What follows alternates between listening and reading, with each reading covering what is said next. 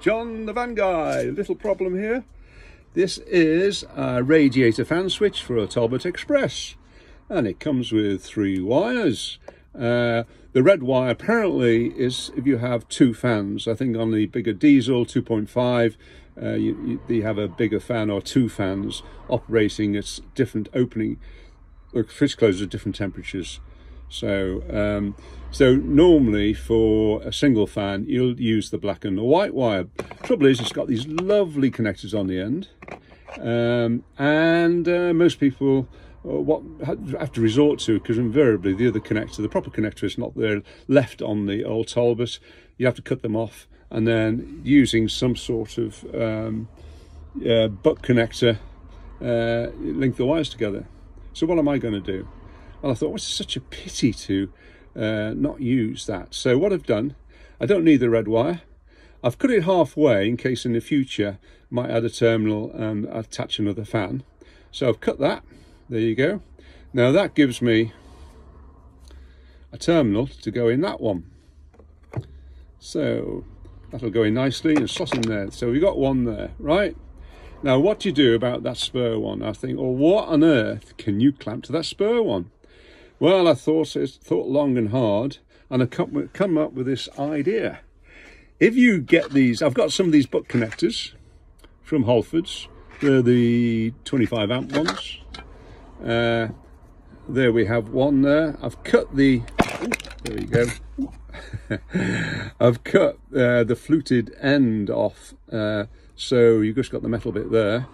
Now I've actually already tried. I've put that on, and it'll nearly go, but you actually find that it will tap on quite nicely onto that connector. So the only way you're going to be able to pull it off is with thin nose pliers once it's on. So what if you could connect a wire into that end? So I've got this 27 amp cable, brown cable wire, again from Halfords. Now I've stripped the end using my lovely stripper, stripped the end and folded the end, so you've got like a fold in it, which gives you a nice thick terminal which will sit beautifully in the hole.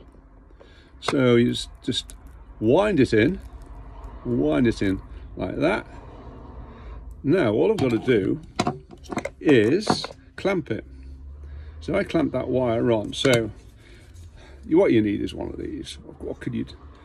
Life isn't the same without one of these clamps. So you get it over that half of the steel tube inside, the little, and then clamp like mad. And is that tight? Oh yes, that's not going to come out. You can pull it out and pull out. That leaves me that end. Beautiful. You see that? And now you can, because I've cut that fluted plastic bit off, that'll now fit on there like so. And with a little encouragement, and in fact what I did, you put it in a vise and simply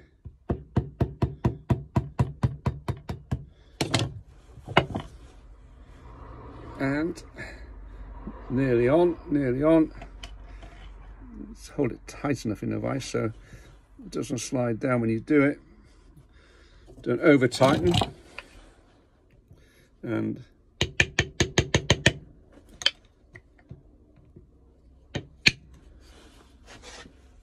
yes.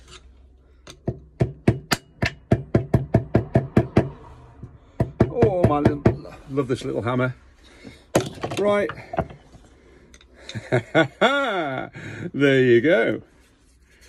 So that's my little plug being used. I'll probably put a bit of tape on the end of that red one because I'm not using it, and there's enough there to use it in the future if I want to put a double fan on. So now I don't need these, don't need 2 different lengths really, but I now have the wires to connect in to the wires on the van. And how about that then, eh? There's a nice shorty for you.